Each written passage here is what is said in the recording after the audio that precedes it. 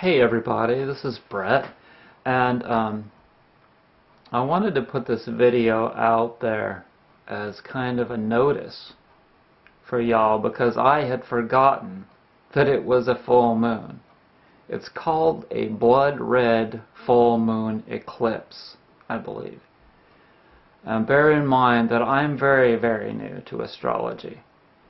But I'd watched Tom Lesher's video and others on astrology because I'm trying to learn this week. I'd watched it. And I said to myself, you better beware, because you know that shit happens to you on the full moon. I mean, shit gets crazy for me in all regards, mental, physical, spiritual, and emotional. And then I went and forgot. And so I wasn't like prepared for this because I've been sick. I've been so freaking sick. And it just amplifies. The full moon amplifies it all for me. And it brings up like my demons. And we all have those. And it forces me, like all of this healing, this deep, forces me to just pray to God and reach out for help, as I've done by sending an email out to my viewers. And I want to thank all of you that are with me on this. And I want to bless all of you that are going through some of this hell that I am going through. And like I said, remind you that tonight, I suppose it's tonight, is this blood red full moon. And you see, this is not psychosomatic with me because I don't have a deep, deep belief in astrology. But it's getting deeper. It's getting deeper, no doubt, because the more I experience this crazy shit, the more I know how real the effects of at least the moon on me personally are. So I sent out this email.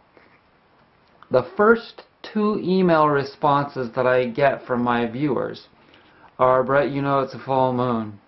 Blood red full moon tonight. The blood red full moon only happens once in a blue moon. At least I can laugh about it a little bit. I've spent so much time crying and praying to God to get me through this. Oh my God, I have been a toxic freaking nightmare. And anyways, so then I realized, oh yeah, it's the full moon. No wonder. No wonder. Even my mom, the nurse, said for years and years that whenever it's a full moon, the hospital is crazy. Any nurse will tell you that, for those of you that are skeptics. So, I mean, if it has effects to make the waves in the ocean, you know it's affecting us. Each of those planets out there are affecting us. And the time you were born. I've gotten 2 natal charts, which is the chart that shows where all the planets were on the date, time, and place you were born. And they're so accurate, it's absolutely, there's no denying. It's, for me, there's no denying. And some people, it blows my mind how good some of the astrologers are out there. And oh, man, it's like, makes me so envious. Like, wow, they are so powerful, some of those people out there. And I have been getting a lot more intuitive and psychic.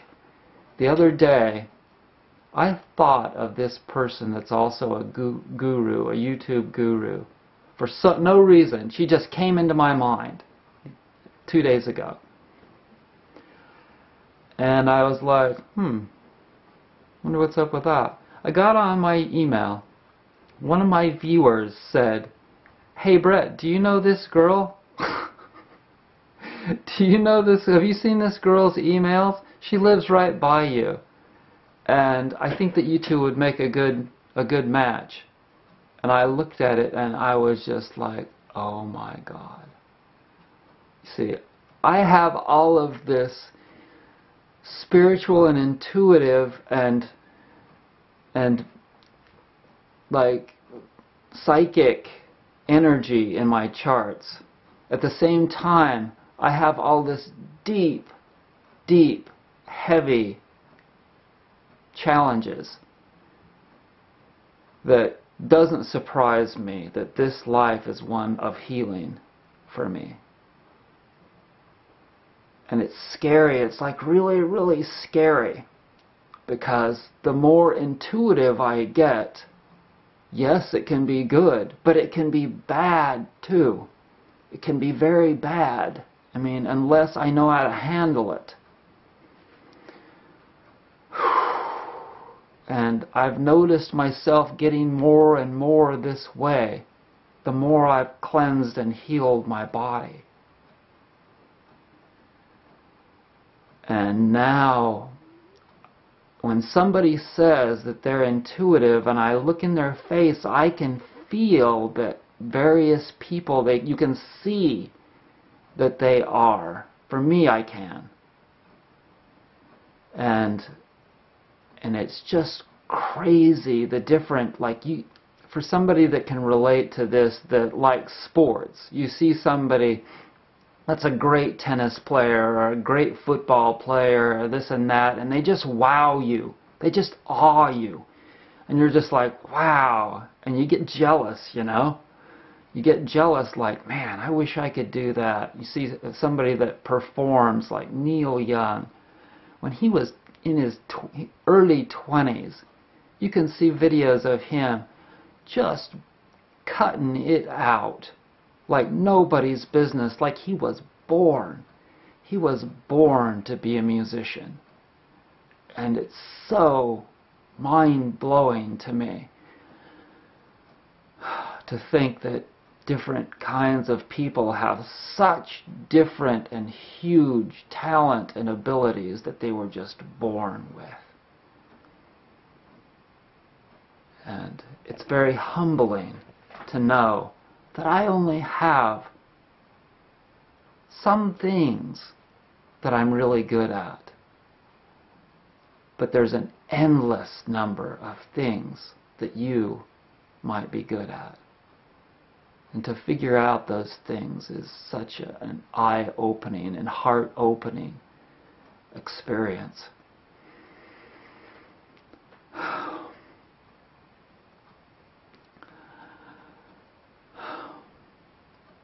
So I want to thank you for joining me.